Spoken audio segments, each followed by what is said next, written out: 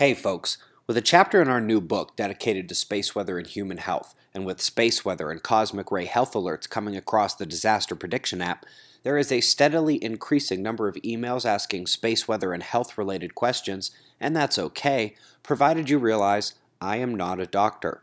What these space weather health alerts are is the culmination of the existing research on how solar activity and galactic cosmic rays, together known as space weather, can affect various aspects of human health like the cardiac system and blood pressure, neurological system, epidermis, especially for those with periodically flaring skin conditions, psychological aspects like anxiety, stress, or more serious conditions, cognitive functions, and more.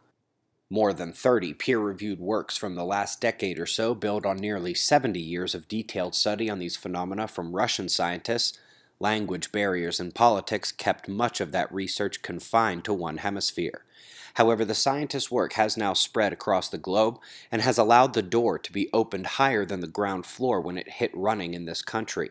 So, back to this medical advice thing, I can't give you medical advice, but I can give you some common sense. For example, if your doctor has prescribed you baby aspirin or Bayer or whatever low dose of that they want some heart patients to take, and let's say you don't listen to your doctor and have no plans on doing so on a regular basis.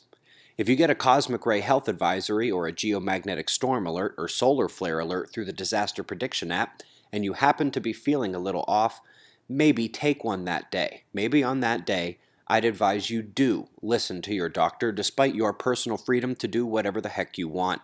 However, if you want to continue doing whatever the heck you want, you may want to pay attention and make smart, well-informed decisions. If you can get that simple, logical advice example, which really isn't even considered medical advice, then you can understand how your decision-making might be slightly improved from time to time with the delivery of additional information about your environment based on decades of thorough and statistically significant peer-reviewed correlations between space weather and your body. I think most of you are smart enough to handle this on your own, but we all need a little reminder that our freedom to make our own decisions can come at a cost if not given care or respect. More information is always a good thing. Eyes open, no fear. Be safe, everyone.